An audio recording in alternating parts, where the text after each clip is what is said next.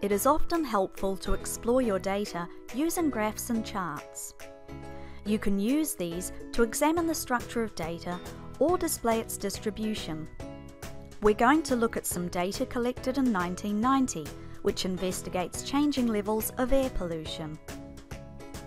We'll use the data to create this histogram and this two-dimensional scatterplot. The principal measurement is the amount of sulfur in the air each day, but there are also associated measurements, the strength and direction of the wind, and whether or not it rained. To find the data, select File, Open Example Datasets. Type sulfur, then double-click the file to open it. From the menu, select Graphics, Histogram. The Data tab lets you select the data you want to plot. Sulfur is highlighted, so click the arrow to move this to the Data Variates field. Click the Options tab.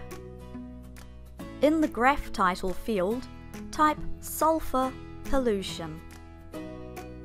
In the Boundaries section, ensure that Use Data Values is selected. This lets Genstat automatically select the number of groupings and their location. You can use the Number of Groups option to specify a particular number of groups. The groups are then defined by intervals of equal width, spanning the range of values of the variate. Alternatively, if you want to have other intervals, you can define the boundaries explicitly by selecting the Limits option and entering either a variate containing the boundary values or the list of values themselves. Click Run. This histogram shows the number of observations in successive equal width categories of the sulfur scale. Clearly, sulfur has a skewed distribution. There are many days with little or no sulfur in the air, and then fewer days in successive categories with more and more sulfur. Many statistical studies are concerned not with single variables, but with the relationships between several variables. With pollution, it is natural to ask questions like, is there any effective wind speed on the sulfur level? The most effective way to begin answering a question like this is generally to draw a scatterplot or point plot. We'll do this now. Close the graphics viewer.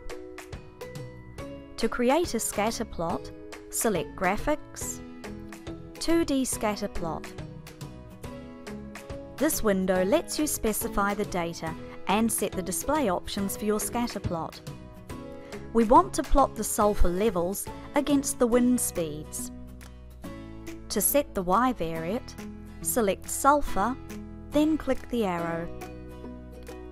To set the X variate, select Wind SP, then click the arrow. Click the Options tab.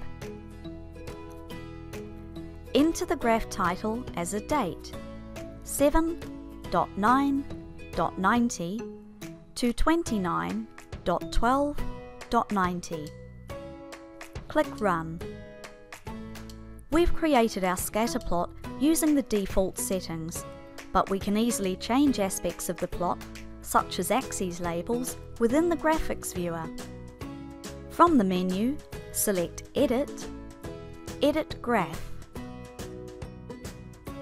Click the X-axis tab.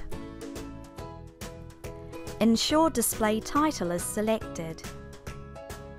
Type Wind Speed m/s.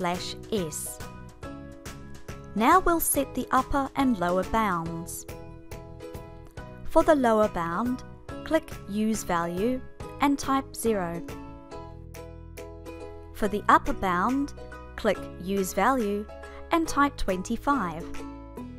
Now click the Y-axis tab. Ensure Display Title is selected. Type the following.